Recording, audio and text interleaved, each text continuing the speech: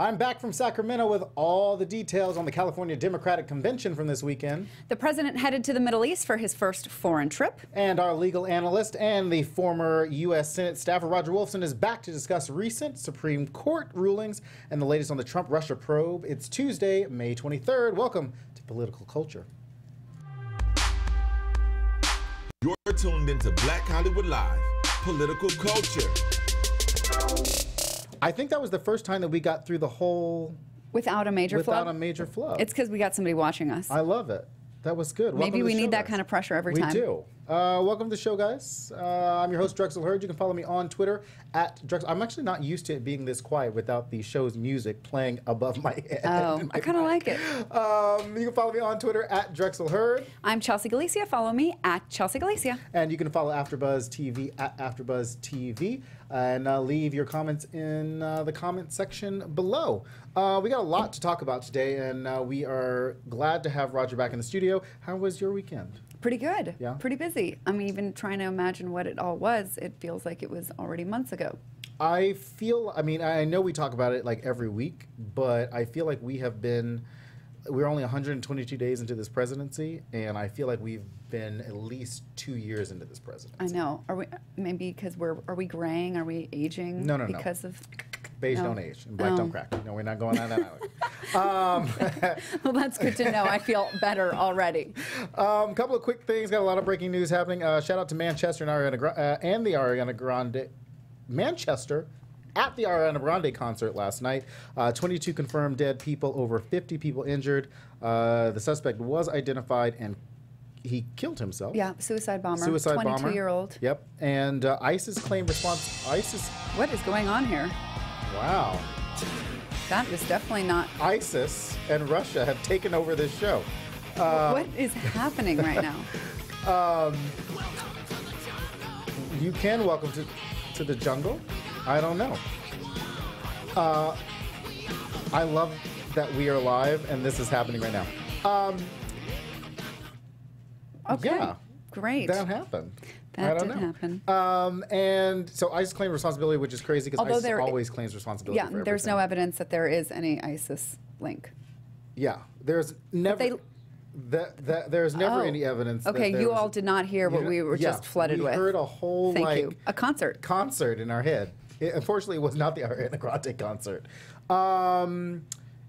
Yeah, so he ended up killing himself, and Theresa May's come out with a statement, so they've already raised the threat level in the United Kingdom. To critical. To critical, expecting another attack. So imminently. That's horrifying. Yeah. So keep your eyes peeled on that because there's a lot of people that are still missing. And then, of course, a shout out to Lieutenant Richard Collins III, who was murdered over the weekend. He had just got commissioned from Bowie State, and they had their graduation today. And his dad actually got his diploma for him. Oh. He was murdered standing outside, waiting for an Uber. So, yeah, so his graduation was today. Not the biggest news, but the most shocking news that happened today that I don't think has ever happened as long as I've ever been alive or ever been watching the news is that Fox News retracted a story today. Well, yes, sort of, kind of. Yes, sort of, kind of. I mean, they retracted a story that Hannity was promoting about Seth Rich, right. the DNC staffer who was killed, shot in the back last summer. Right. Hannity has been putting out this theory that he was killed by the DNC itself for leaking. Literally, Debbie Wasserman Schultz pulled the trigger herself. Well, I hadn't heard that level of conspiracy, but that the DNC, had him killed because he was the actual leak to the source for WikiLeaks rather than Russia. Right. And Fox News for the first time, well, it was Fox News and Fox, but Hannity himself was like, I'm not Fox News. I'm not foxnews.com, so that doesn't speak for me. Right. So, yeah, so obviously Sean Hannity's on his own world. He's been in his own world for a while because, like, literally there's nobody left over at Fox News, to be honest. I mean, That's true, but I do, and like, this is going to come out of left field for you. The Hannity story is is interesting, not just because, you know, the family has asked him to knock it off with this conspiracy thing, but I think that there is something bizarre about this story. The current theory is that he was killed in a botched robbery. Yet That's not, well, that, yes. Nothing was taken from him. Right. He wasn't like in a high crime area, as far as I understand. Yeah, but And that we keep thinking that there's nothing high crime around these days, and everything's high crime. Okay, that's valid. But just the circumstances around it look pretty odd. And I'm not, but it makes more sense if we're going to go conspiracy theory that somebody in the Republican Party would have him killed so that he could never come out Tell the and story. testify against Right. them, rather than having it be from the DNC. Because then once he gets subpoenaed, he's got to tell everything. Yeah, so maybe Hannity's like correct that it's a conspiracy theory, but the wrong altogether. But I don't want to be peddling any theories right now. But as they always say, if the Democrats and Hillary Clinton and those guys were going to be killing anybody, Anthony Weiner would have been gone a long time ago. And, Jesus. And he's still rocking. He's still kicking. The other big thing that came out today. I don't even know what to do with that. Was just going to keep quiet. Donald Trump released, the White House released the budget today, calling for a $1.4 trillion reduction of the federal budget over a decade, reducing funding for Medicaid, children's health insurance, food stamps, and more. And we're going to talk we're going to talk more in depth about that on next week's show, because I could go so far into the madness that was included into that budget, like the weaving of this story. It's a fantasy story that really deserves a lot of attention, more than the numbers. They didn't call it a budget; they called it welfare reform. I mean, there was just, if we get started, I probably won't stop until they tell us that we're running out of time. Check this space. Next week, we're going to talk about the budget, because the... In depth. And not just the numbers, because the numbers themselves can be a little boring, but it's the narrative that was weaved in to the budget that was really fascinating. Right. Narrative, fantasy. I should probably stick with one word. I think fantasy. Just the way that the author of that budget sees the world is completely different from the one that you and I inhabit. Mick Mulvaney? Mick Mulvaney? Wait, did he actually write it? He's the OMB director. Okay, so yeah, I mean, I heard him talking about it today, defending it as though it was the most noble thing since the Constitution itself. Well, I mean, if you're doing keg stands talking about taking away, health care and Medicaid, then yeah, I mean, that's right in line with what Paul Ryan wants anyway. So it's the Republican wheelhouse. Blah, blah, blah, blah. Okay, yeah, so, we'll save that for next week. Next week, the CBO score is out tomorrow, Wednesday, on Obama, on the ACHA. So we'll have those numbers as well as the budget numbers next week. Because it all goes together. Yeah. But it's bad. I mean, just that's the sneak preview. What has the not budget, been bad, though? Okay, it was worse than I was expecting. Wait till those wait till those healthcare numbers come out. Then it's going to be even worse tomorrow. Did you get a chance to see the president and the first lady descend the stairs in Saudi Arabia over the weekend? I did. Slap that hand away. I did. I tried not to spend too much time on that, because that was like, I just liked the loop. Yeah, it was like a little. Yeah.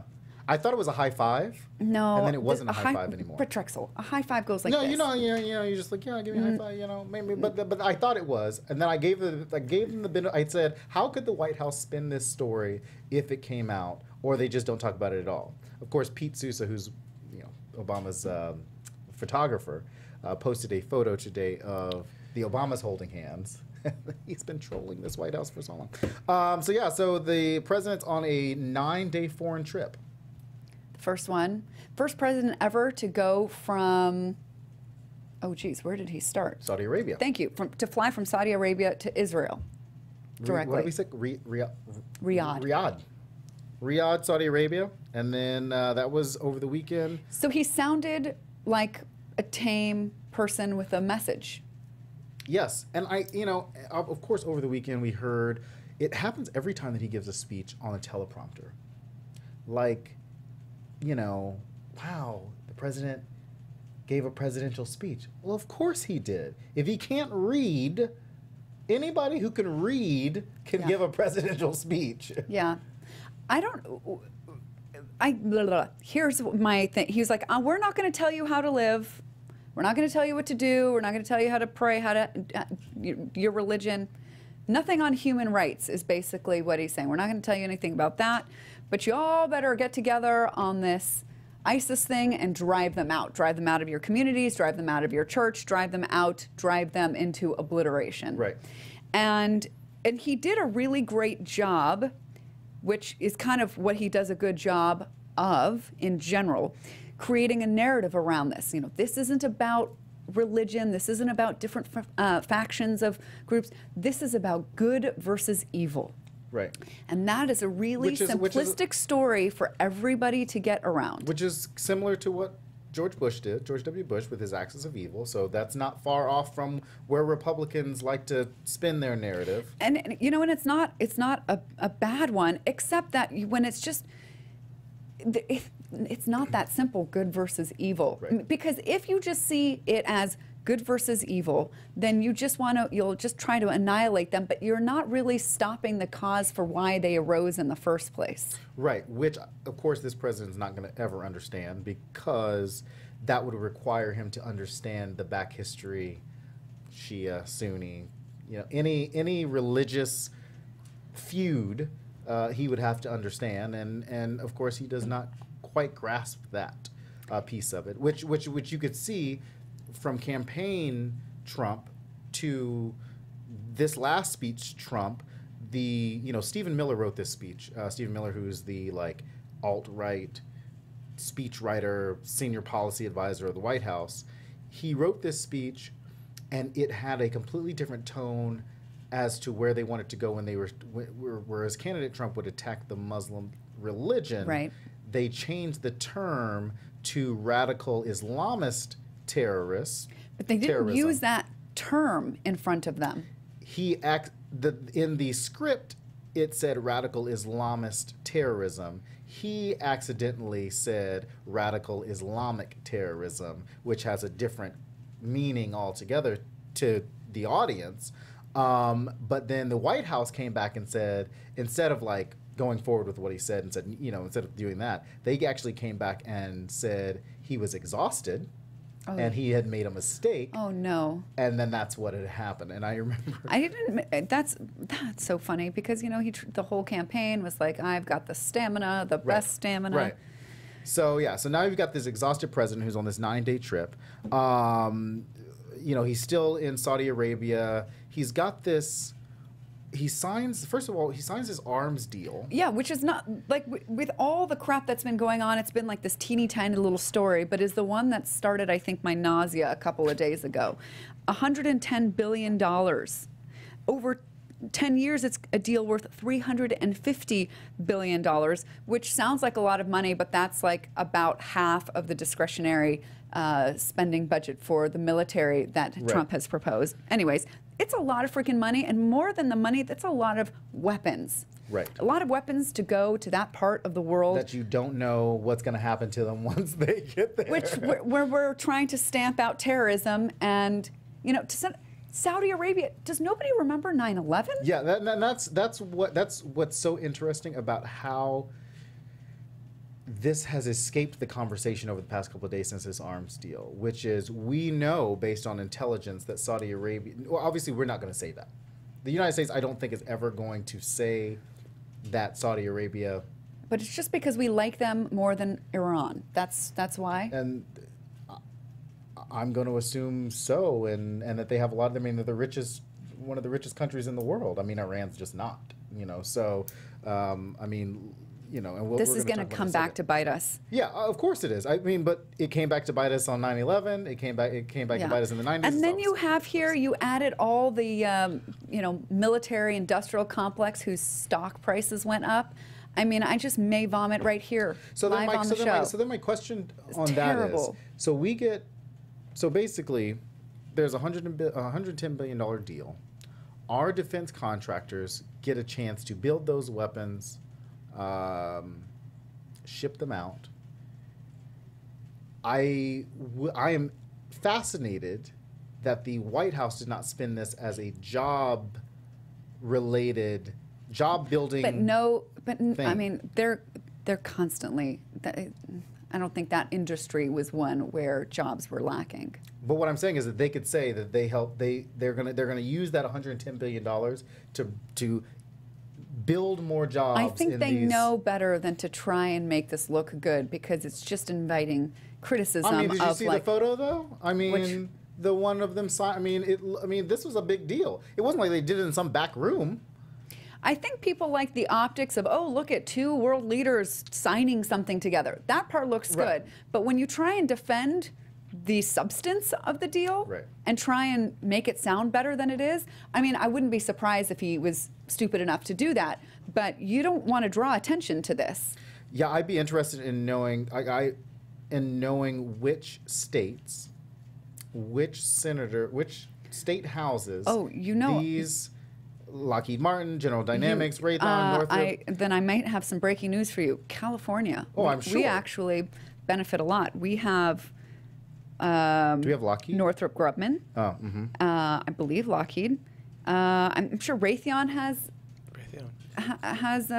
There's a manufacturing. factory. Yeah. So, I mean, with this time to out California a little bit as to not being the progressive leader. Which is why you probably didn't hear anything from Dianne Feinstein, Kamala Harris over the weekend. Yeah. But you know, so I'm surprised they just didn't spin it that way. But it just didn't come up as a controversial thing. And I don't know from not a single person, not a single, not even. Tulsi Gabbard. No, I can't believe that. Not I said even that Bernie without. Nobody said a word. I mean, I haven't If I seen would it. have known that was going to be called out, I would have done my homework, because you know me.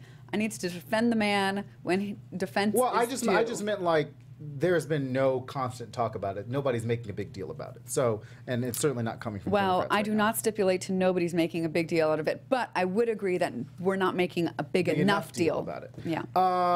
So the arms deal happened. Another deal happened at the same time. Wait, hold on. Can we? Trump, negotiating deals. I mean, do we think like he's a good negotiator? Because No. this has. I'm sure it's been something that's been going on for a long time. The Trump administration is just signing off on it now. Okay, what was the other one? The other big deal was Ivanka Trump Oh, please. for her foundation. She got a very nice $100 million? $100 million for her non-Clinton Foundation-esque foundation I'm sure a lot of that she negotiated people will be over the weekend. helped. Yes. Right. That was sarcasm in case it didn't come across clearly. And then, so that happened over the weekend. So Ivanka and Jared Kushner, who's not under investigation but is under investigation, which we'll talk about in a little bit, is over there. And then they fly over to Israel, to Tel Aviv, Jerusalem, and Bethlehem this morning. There was a nice photo of the president at the Western Wall. I mean, it seemed like he was having an emotional moment almost. My favorite over the weekend was seeing the meme where people said that he was putting the electoral map into the wall. I mean, he was standing there, like. Look, if you look at that photo, he's just putting that electoral college map right in I won. There was another one where he's like whispering to the wall. I mean, he was having a moment with the wall, and I don't know if that was out of like sincere respect or just, he knew the eyes were on him and he knew it would make him. Or he could have been look good. saying. I mean, I guess saying, anything is for optics. one day we're gonna have a wall just like you. Oh. That's funny. He could be saying that. He could just be whispering that into waiting to hear the echo back from the hole in the wall. Right. The wall, because that's in the budget. Yeah. In Israel, with Prime Minister Netanyahu, he gave a press conference. He started this press conference out weird. Like, I read this article today on Politico. It's actually on Politico right now. That said, the headline is Trump, America's most honest president. Whoa. Yes, because he doesn't know when to not say things. But I don't think that necessarily makes him honest. I just think that he lies about things and then says them off the cuff. So it's not that it's honest; it's that it's authentic. But he's authentic. He's like authentically wrong. Authentically lying. Yeah. Not wrong. Authentically lying. Yeah. So he's in this standing next to Benjamin Netanyahu, and he gets this question from a reporter where he says, where the reporter asks something about Trump-Russia collusion, whatever. Oh no, just about the Russians coming into the White House and who did you get the intelligence from? With that meeting with Kislyak, and the other guy whose name I can't remember. And all the other spies, and Foxy Cleopatra. From Austin Powers.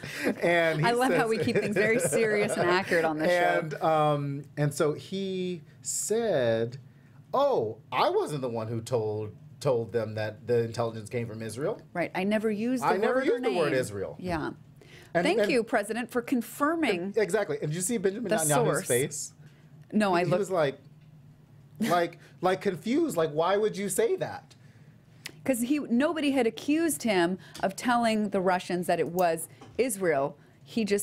We're not supposed to tell them what the information was because it would have outed them. So now we just sort of outed them double time. Right. Great. I mean, he's kind of an idiot.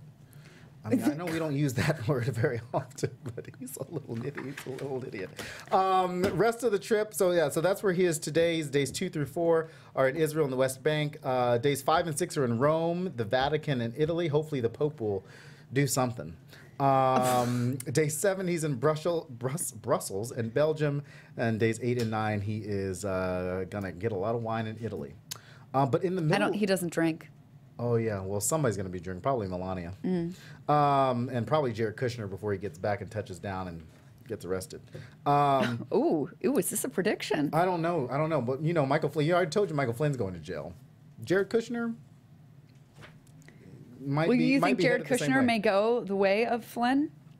When there's smoke, there's fire. And there's a lot of smoke coming from Kush Tower. Kush Tower. Okay. That's funny. Kush. I just got that. Very funny. Well done. So, the other foreign trip that's happening this week is President Obama is going to be in Germany with Angela Merkel. Oh. Yep. So we're going to talk briefly about that next week because he is starting his reemergence and his civic engagement tour. He's going to be doing that. Other news back home. We've got a couple things happening. Last week, North Carolina. Now, I'm from North Carolina, went to college in North Carolina. Yeah. Shall we bring in our legal expert? Yeah. Hey, Roger Wolfson. Hey, how you doing? Good. How are you? Very well. Welcome back to the show. It's been fun just listening to the two of you. You guys are terrific. Thanks. Glad to have you back. We got a lot to talk about. So we're gonna jump right into North Carolina because there were some Supreme Court rulings last week on voter ID. Indeed, yeah. And Cooper versus Harris came down yesterday. Mm-hmm. Were you surprised by any of these rulings? Actually, let's start with the voter ID because that was an easy one.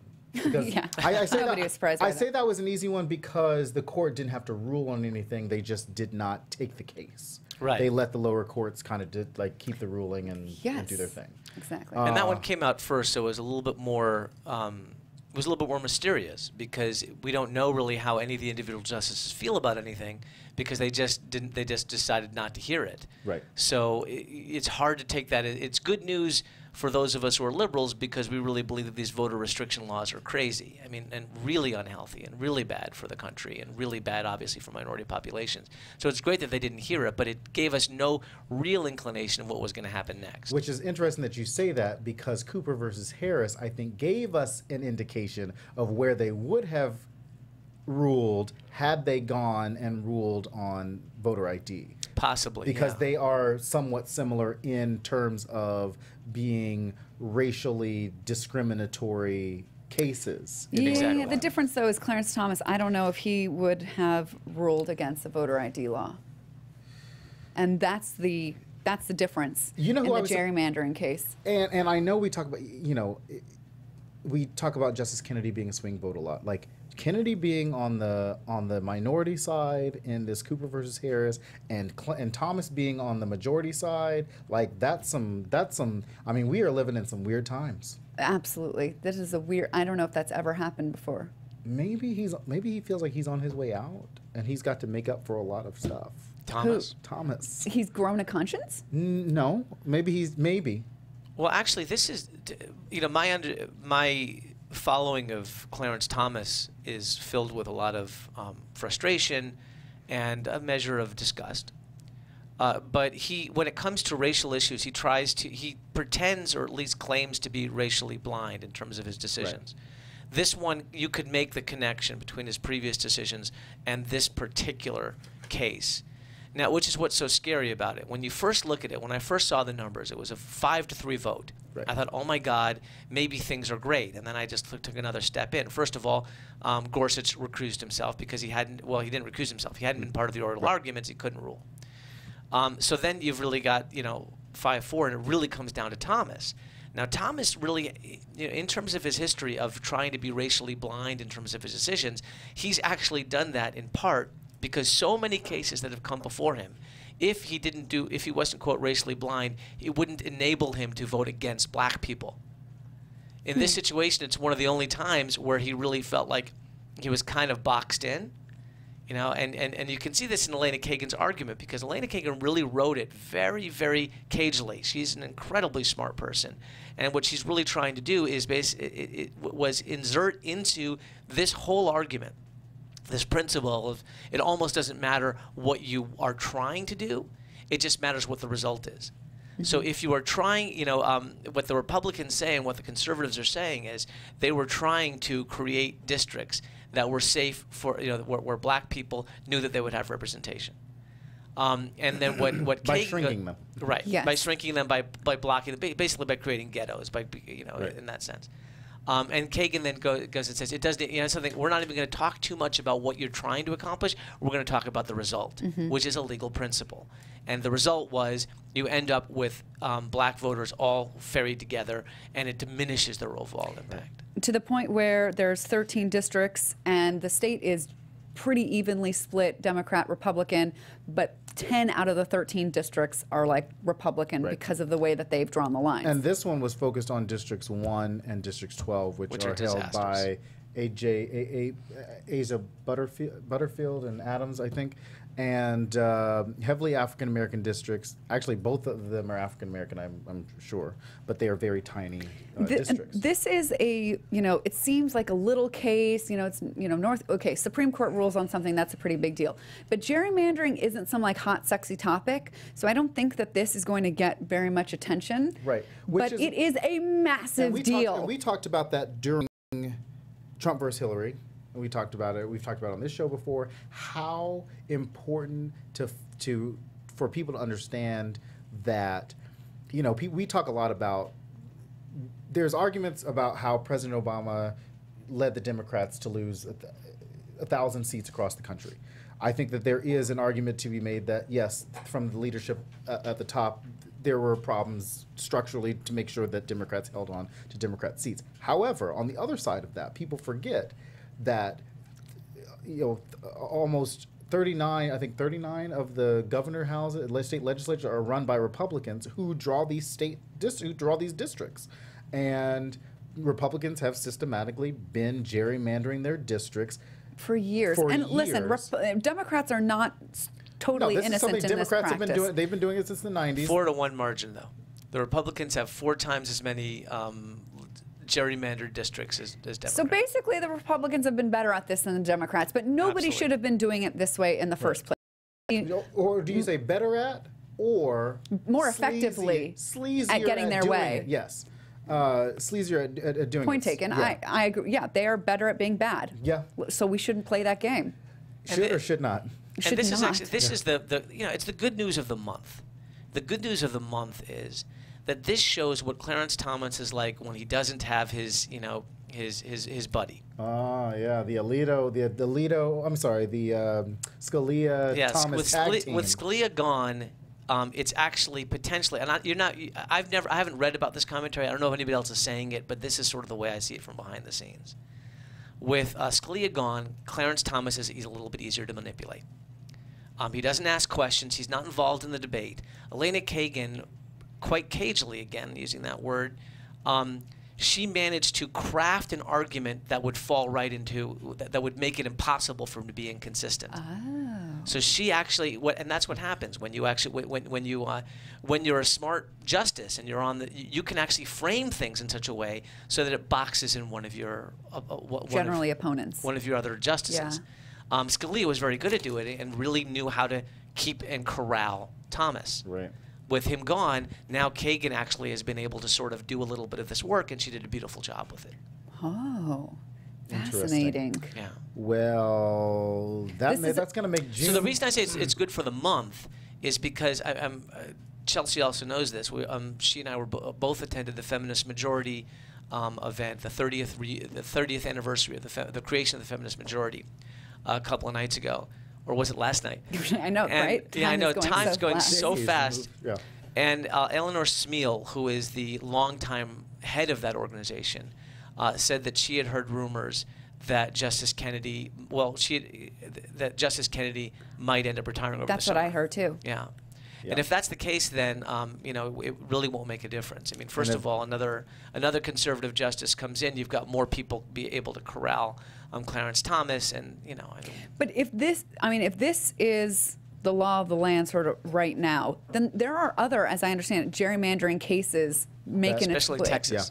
Yeah. And I mean, if this is the precedent that the then Supreme court's then they're supposed never to follow. Yeah, then everybody's going to have to follow North Carolina. So this could change the map. This could make things more fair. I mean, this is one of the big problems in our democracy. One of the big reasons for the corruption that I'm constantly talking about is this gerrymandering. So this ruling is like I said, it's a big deal. And if this starts to affect the other states, yeah. dear God, we may have a democracy restored. Well, it's definitely a step in the, and I don't want to be discouraging to you or to any of the people who are watching, because we need to feel good about something. And I absolutely applaud what you're saying, Chelsea. My concern is that this is not like it's a Supreme Court opinion that struck down gerrymandering. It struck down specifically what's going on in North Carolina, which has very real implications in Texas. What you now need is people to sue on behalf of, specifically the best way to do is for a Republican to sue in one of these states and saying that they're being underrepresented because of the way that this works. That just makes it rise that much faster. But by the time it works its way back up to the Supreme Court, we may have a different makeup of the Supreme Court. So let's hope it's a step in the right direction. It's better news than I was expecting us to have at all, in these few months. But the work is not done yet. I'd be interested to see how Gorsuch would have ruled if he is if he is like as black and white as he says he is. Yeah. How that would have affected his. We have pretty strong. Yeah, we have pretty strong indications of where he'd go, and he wouldn't go the way we want. Yeah, of course. Yeah. Wishful thinking. Yeah. So lots happening in North Carolina. Lots of good happening in North Carolina. Wait, before we leave this topic, the other gerrymandering cases, are they race related, or are they just this is an unfair drawing of because it ends up with such unfairness? Because the North Carolina logic was that it relied too heavily on race, and the state hadn't provided a compelling reason for that. I think from a political standpoint, I have never seen a gerrymandering case that was not about race. Which may not be great news for the other cases unless they're all racially drawn. At least particularly from because gerrymandering is all based on the census anyway. So that's what they're looking at. If they were looking at, well, they look to see. I mean, I guess they look to see the demographics that are Republican and Democrat, and try and squeeze the Democrats all together and have these weird shaped Republican congressional districts to try and spread out the Democrats so that the Republicans can sort of consume them in the districts. Well, and this is my understanding, and I just started looking at this today, so I may be getting this mistaken. You guys can correct me because you're obviously incredibly knowledgeable about this as well, which is that I think that what the Republicans, quote, did wrong, according to the Supreme Court, was they used race as a substitute, race equals sign partisanship. So ostensibly, the Republicans were claiming, well, we were trying to just get Democratic voters in here, and we were using race because blacks vote primarily as Democrats. And what Elena Kagan, the way she caged it so that it would really box in Clarence Thomas, is that race can't equal partisanship. And of course, none of this would have happened had Republicans helped to make sure that the Voting Rights Act was restored. And that's actually what they said. Race can be a factor. Like if the districts are trying to be drawn so that they address the problems or address the Voting Rights Act, the rights that are supposed to be protected in the Voting Rights Act, and race was a factor in helping to forward that, then fine. Yeah. But they said that was what it was for, and then clearly or not. It's very, very tricky stuff. Yeah, and back in my day. North Carolina was. what was that? Back in his time in North Back in my Carolina. time, they were like, North Carolina was purple. I mean, it was. Well, but that's what I read, that it literally is purple. It's pretty evenly split. Yeah. Except when you look at the districts, then it's I mean, you got 10 Roy Republican. Cooper now, In fact, this last election, 16 was supposed to be when North Carolina officially became blue. So much if you for that. look at how the projection would have Yeah. gone when Obama won in 08, yeah, absolutely. But that didn't happen. Okay, so now do we get to hear about your weekend? No, we are moving on to. Really excited to hear about We're moving that. on to what's happening with Donald Trump and the FBI. Oh, yes, of course. So there's a lot going on. Michael Flynn was served with a subpoena, and then he decided that he didn't want to, like. He doesn't want to answer in. questions, He and doesn't he wanna answer doesn't any even want to produce the documents that were requested, because even he's claiming that the documents he's being asked to produce would incriminate him, and since we all have a Fifth Amendment right against self-incrimination, he's invoked that right, so he will not be speaking, and he will not be complying with the subpoena for that reason. And actually, so from his lawyers, they said in our May 8th, 2017 letter to the committee, we reiterated General Flynn's eagerness to give a full account of the facts and to answer the committee's questions should the circumstances permit, including assurances against unfair prosecution. So does that mean if it's fair prosecution, then they will comply? Basically, he is trying to squeeze immunity, I'm going to assume, out of that. So, Roger, what do you make of this whole subpoena thing? What today... So, as far as I understand, the Fifth Amendment obviously protects people. Today, the chairman of the Intelligence Committee, Richard Burr, and Senator Warner have now changed that subpoena to the businesses because the Fifth Amendment does not protect businesses. What do you make of that this whole situation? Like, they're trying to box him in. Yeah, I was actually looking forward to Chelsea's reaction to this because it's one of her favorite issues, which is, are corporations people or are they not? You know, and obviously we don't think that they are, but I don't think for money in politics, they've been considered to be people. Right.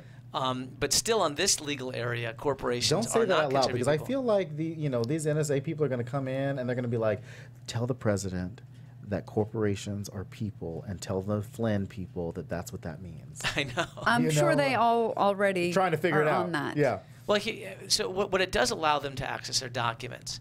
Now, the problem is, of course, as we know, that although corporations are not people, they're made up of people. So in terms of getting information from a corporation, you still need to go to people to get it. Right. So each one of them can individually plead the Fifth, but if they're not beholden to Flynn, or if they're not named Flynn, then They are Flynn. It's actually Flynn Investment. It's like Flynn, and it has his name tied to it. I know, but but he has employees that are not Right. his relatives.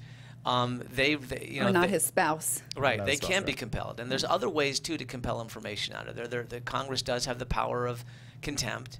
You know, they can hold him in contempt if he's really, especially if he's withholding information that could be for the national interest or for national security issues. They can really be pushing on that. So there are avenues. My fear is that at the end of the day, these are still Republicans or answering to a Republican president or underneath the guise of a Republican president, and I'm just afraid of going through the motions. I don't want this whole process to be confused with anything other than a hamster wheel. Right. You know, until the Democrats get one of the houses of Congress, another one of the topics I know you guys like to talk about, until we get one of the houses, it's all just on the Republican side of the aisle. And they can obfuscate, they can ignore certain things, they can fail to take advantage of opportunities here and there and really never get to the truth. Right. Although there are some, like McCain and even Burr. Jason Chaffetz. I mean, even Richard Burr. They seem to be... See, I don't trust Jason Chaffetz, though. Like, you know what I mean? Like, he just... Oh, I didn't say anything about trust, but I'm just saying that they actually seem to be coming out to say that we want to know what happened. But see, Jason Chaffetz has been, like, saying it, and then he doesn't say it. And then he says it, and then he's like, but I didn't mean it. Oh. You know what I mean? It's just been kind of this back and forth with him. Well, did a good job of fooling me because I thought he wanted to know the truth. He does want to know the truth as it probably pertains to something that he thinks he can tie to Hillary Clinton. Oh. You know what I mean? Like, that's okay. Jason Chaffetz's end goal, but he only has a few more days left in Congress, so he's not even, like, they're trying to strip the chairmanship away from him right now, but he is now, he's waiting on Jim Comey to come and testify. And I just want to make an argument to you guys and to your viewers that if let's say you're even a Republican and you really want an answer, you really want the truth, the best way to get there is to start talking about having a Democratic House, whether it's the House of Representatives or the Senate. Whoa, that would take a Republican with a massive, I don't know, conscience or... Well, you know, it has happened before. There have been Democratic voters who have voted for Republicans in order to balance out the federal government, and there have been Republicans that have voted for Democrats in order to balance out the federal government. If you want the federal government to be working, if you are even a Republican who doesn't like Trump or even a Trump voter who's disappointed in Trump, one of the best ways to get him to be more honest and more clear and more targeted is make one of the houses, make either the House or the Senate Republican, or even talk about it, get us closer to it, because then it becomes a political opportunity for someone like McCain or some of the moderates to be louder and more forceful about getting these answers. Mm-hmm. Yeah, the Washington Post had a story. So, like, there's been a lot of explosive stories. So you had the Flynn thing, and then he didn't want to come out, and then you got the president, what we talked about when he was in Israel, and then you've got this story that came out in the Washington Post that said that Trump had asked his top intelligence officials to publicly deny any collusion. Yep.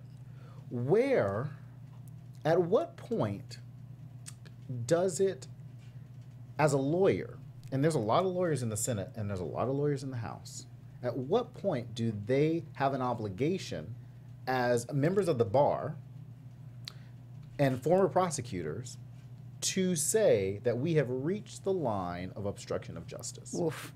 That's going to be hard because they can all be like, well, I mean, you know, it looks like obstruction, but until I know his mindset intended to deceive. Right, it's all on intent, but you can't prove intent if you don't have a trial.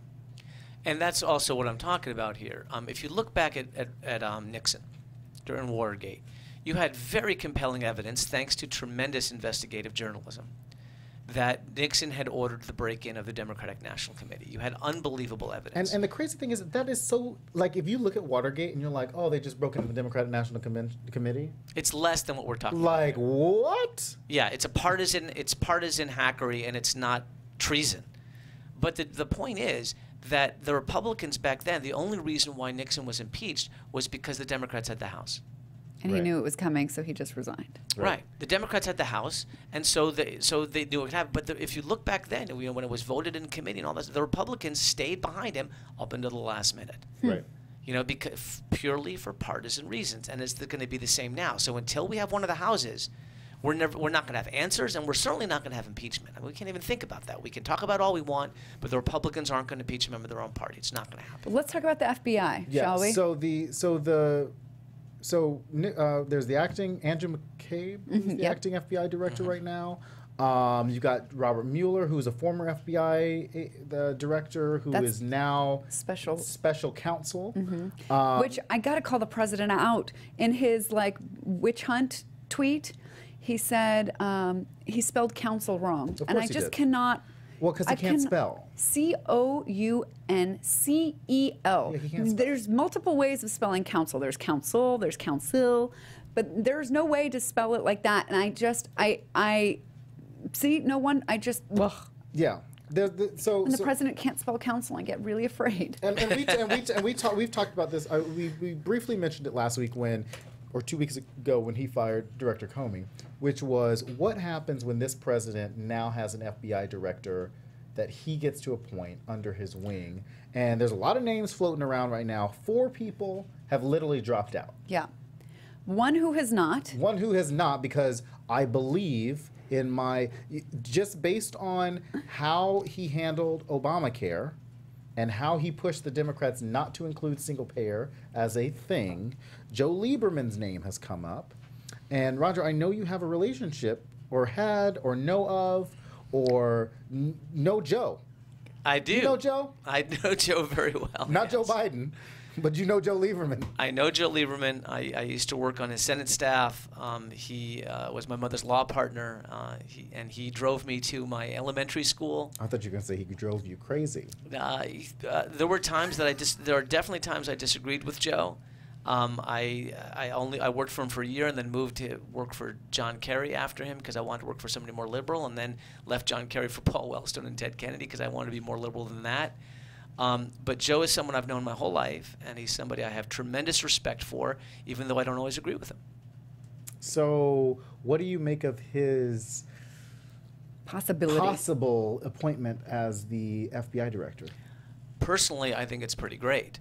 You know, I think that for whether you like him or hate him, most people agree that he's above partisanship. I mean, there's Democrats who think that he's more Republican than Democrat, and there's a lot of Republicans who like him very much because they see him as a moderate. But if you really look at this day and age, if you look at the level of division that we have in this country, I think that you're going to be inclined to miss a little bit of Joe Lieberman, because Joe Lieberman was somebody who definitely was able to be to work with both sides, to bring people together. You know, he would take certain positions that were very liberal, and he would take positions that were conservative. It was on a case-by-case basis. And I believe that one of the things that's overlooked for him is this is somebody who had a vice presidency stolen from him. There's no question about that. You know, Bush, you know, the presidency was stolen. There may be some people who were were not born at the time of the election that you're talking about, who are listening to the show. We're talking about the year 2000. We're talking about the fact that it was Gore, the year 2000. Gore Lieberman was the time before this one where Gore and Lieberman received more votes than Bush and Cheney. And then it came down to one state. It came down to Florida, and there was a recount in Florida, and there were so many shenanigans in that state that were completely unethical, and so many blacks were kept from voting up until the last minute. There's just no question that the election was stolen. Right. And yet, even though Joe Lieberman could have been vice president, even could have been the first Jewish vice president in history, and even though theoretically in his mind he would have every reason to believe I'm going to be vice president for 8 years and then I should be Barack Obama, you know, I should have been the next president, he was able to come around and support many of the policies of George Bush. Right. Now the Democrats hated him for it because they didn't want Bush to be treated with respect any more than I want Donald Trump to be treated with respect. I mean, treat him with respect as a president, but not as a politician or a human being, because he doesn't deserve it. Either way, for Joe Lieberman, having had his vice presidency and his potential presidency stolen by George Bush and Dick Cheney, for him to be able to stand up there and agree with them on anything, shows to me tremendous strength of character. I don't have that strength. But then my question is not necessarily. So you've two of the 4 people who were considered for FBI were both politicians. Mm-hmm. Well, 3 of the 4. 2 of them have dropped out. Do you think that the FBI director should be a politician? Somebody who's run campaigns and Eric Holder wasn't a politician. Loretta Lynch. I mean, Attorney General. I'm sorry. Mueller wasn't a politician. Like, these people were in the past were law enforcement prosecutors. People. What makes Joe Lieberman does not come from law enforcement, as far as I understand. Joe Lieberman was Attorney General of the state of Connecticut. But does that make you I mean, he's a state's lawyer, you know, and there's a lot of cases that were, you know, Connecticut versus some individual. They were prosecutorial in nature. He's very familiar with the law. But just to go back to about whether or not a politician should run an agency like that. Well, you know, not to hold it up an example, but you know, right now Dan Coates is running the NSA. Yeah. And that's not saying it's a good thing, but I think that right now there's no question that the FBI has been somewhat politicized, and to have somebody in that position who understands the political game and can really be involved and can really make sure that people are being heard and respect that right now this is going to be a very political position for a while, that's not a bad thing. Do you think from a character standpoint that Joe Lieberman, you know, obviously the story right now is that Donald Trump is asking all his FBI candidates to pledge loyalty to him. Is that something that you think that Joe Lieberman would fall in line with? Having known him my entire life, I can say with whatever personal authority I have that there's no way that Joe Lieberman would ever pledge loyalty to anybody. Joe Lieberman is an Orthodox Jew. Joe Lieberman has a very strong connection with God. I've prayed with him more times than I've prayed with anybody else in my life. This is somebody who really is moral. This is somebody who has a personal connection to a higher power and feels it very, very sincerely. He could never pledge loyalty to somebody. He was the first member of the party to condemn Clinton when, after Lewinsky. Right. That's just not the way he works. So basically what you're saying is that Joe Lieberman not pledging loyalty, he has no chance of becoming FBI director then. Well, I don't know. Certainly can't get into Trump's head, and I don't want to be there. Right. Seems like a terrible place to be. You'd have to get through a lot of stuff going on. But I think, if I'm Donald Trump, I think that Joe Lieberman is probably a relatively safe pick in the sense of he's somebody who has, who would be acceptable to a lot of Democrats. He would probably get confirmed, right. And I think you need that confirmation. Right.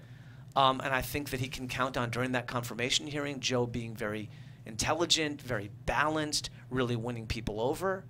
And I think that if you really get inside Trump's head, I don't know if he necessarily needs fealty or fidelity from whoever's the FBI director. Donald Trump thinks he's innocent. Right. And so I think he probably thinks someone like Joe, who's just going to do a good, stable job, is going to vindicate me. Right. Which I don't believe anybody would be able to vindicate him unless Right. they were a hack, and Joe's not a hack. Well, that's good to know. We'll definitely be watching to see. The president, I know, wants to make It's a a scary decision. job. I don't know who would want that. I mean, even if it was offered to me, I'd be like, oh no. With the FBI job. Yeah, I mean, what a That's why I sticky said place to be. That's why 4 people have dropped out. Well, And it's a 10-year appointment. You have an awful lot of resources. You have, one thing that's really 10 year unless you're Comey. what's really interesting is the FBI building in Washington is across the street from the FEC building. The FEC, that's the Federal Elections Committee. It's this little townhouse that's, and then the FBI is like an entire block. I think it's just a very interesting statement about America, where you've got this little tiny building with this very small budget that's in charge of keeping our elections clean and safe. Right. And you've got the FBI, which is about laws, that is 100 times larger and more powerful. Which I'm glad you brought up the FEC, because the FEC is really wanting Robert Mueller to ramp up this investigation and wrap it up, because they are doing that. Just to conclude the point, the FBI has tremendous power and tremendous influence in terms of making this country a safer place. There's a lot of laws that enforce that have real impact on our lives, Right. a lot of investigation difference. And yeah, I think that anybody who's really dedicated to public service and be attracted to the FBI, and I know Joe is.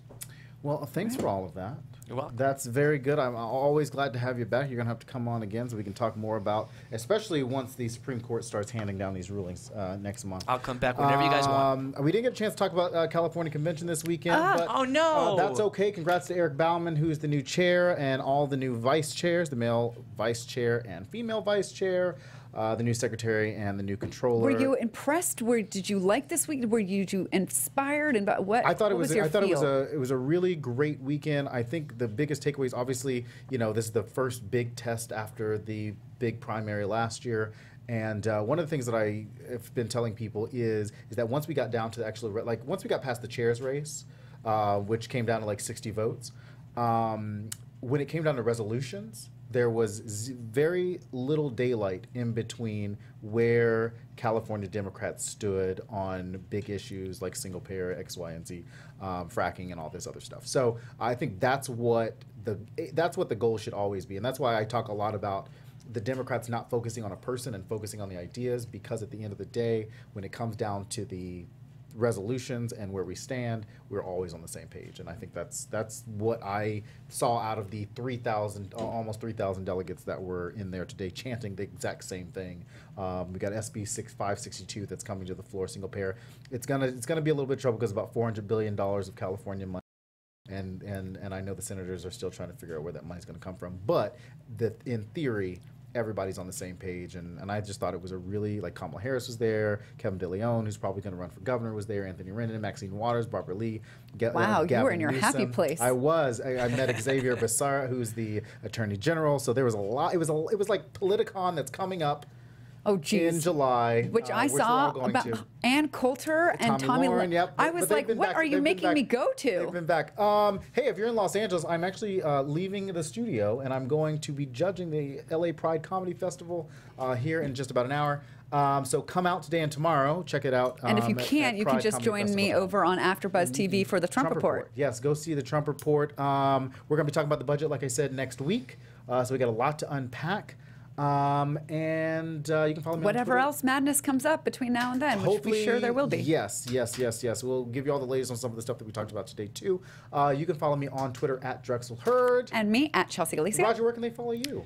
Roger_Wolfson. That's right. And you can follow us on AfterBuzz. Follow us on AfterBuzz, ABTV Polyculture on Twitter so we can have more followers, and then we can retweet all of you guys. Have a great week, guys. We will see you next week. Bye.